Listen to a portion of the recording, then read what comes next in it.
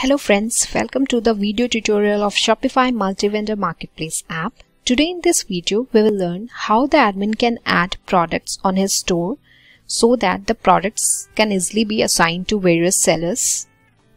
Here you can see this is the dashboard panel of the admin section, and here you will get this product section and just visit this product listing section. Here from this product listing section, you just need to click on this add product button, from where you can easily add a new product on your store.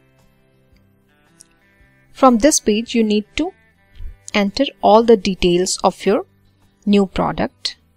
From here, you can choose the product type, whether it will be normal or digital, once configured by the admin on his end.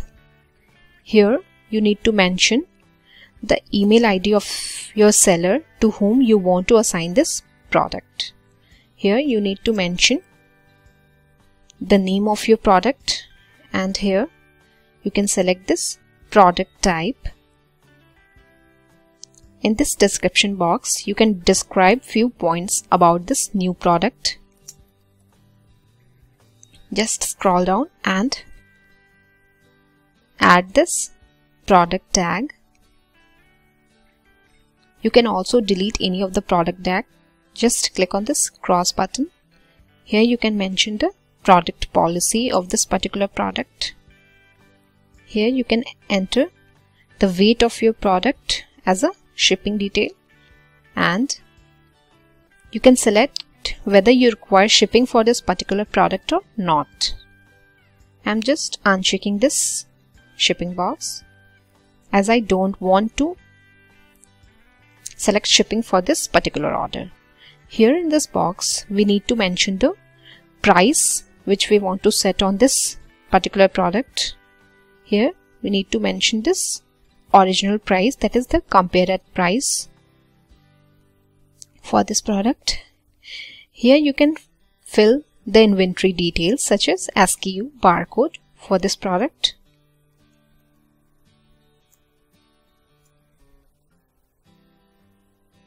And here you can select whether you want to track inventory for this particular product or not.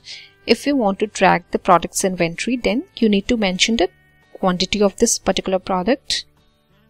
From here, you can add variants for this product.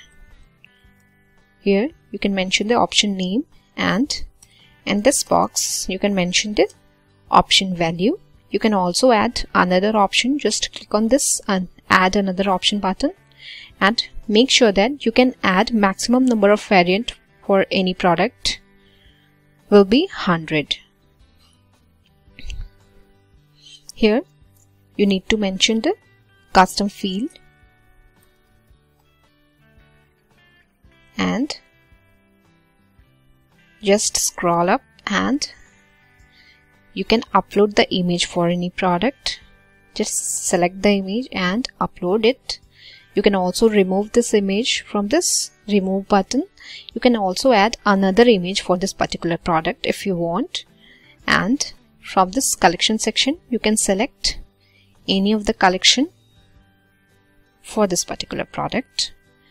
Once you set all these details, then you just need to click on this Save Changes button.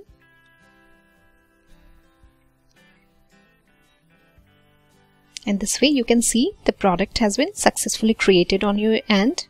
Now you can view that particular product which you have just added in this product listing section.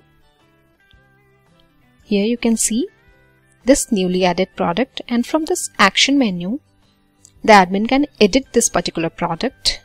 The admin can view this particular product in store. Admin can also reassign this particular product to a new seller if he want. The admin can also disable this particular product as well as erase this particular product on his store. This is the way how the admin add products on his store. Thank you for watching this video. Have a good day.